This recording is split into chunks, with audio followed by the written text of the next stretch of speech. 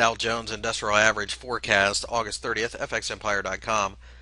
The Dow Jones did very little during the Wednesday session as American traders sit and wait for the speech by Federal Reserve Chairman Ben Bernanke on Friday at the Jackson Hole Conference in order to get some type of, at least, the hope is that some type of clarity on monetary easing or lack of will be stated during that session. It is believed that currently the market has a bit priced in for at least some type of easing, and of course, if we don't get any hints of it or a flat out denial of it by Mr. Bernanke on Friday, then the risk is most certainly to the downside in this market.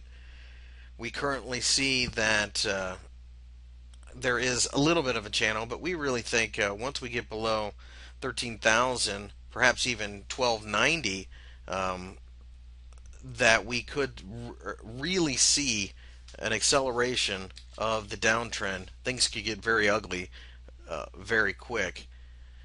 We think that at the 12,900 level, we could see a lot of sell orders trigger and it becomes somewhat of a self-fulfilling event. So we want to sell below there. We think 13,000 is backed up by about 100 pips or so.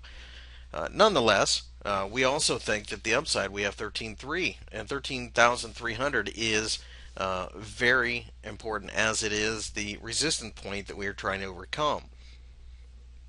With this in mind, we think the next couple of days could be very sideways. But once we get below here, we think even just selling the futures and the Dow Jones Industrial Average would be very profitable and a good way to go, as you wouldn't have to pick a particular stock.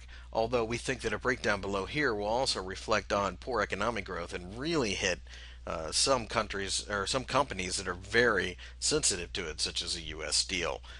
Looking at this chart, though, it does look at this point in time we're probably better off to sit on the sidelines until we see the reaction to the Jackson Hole speech.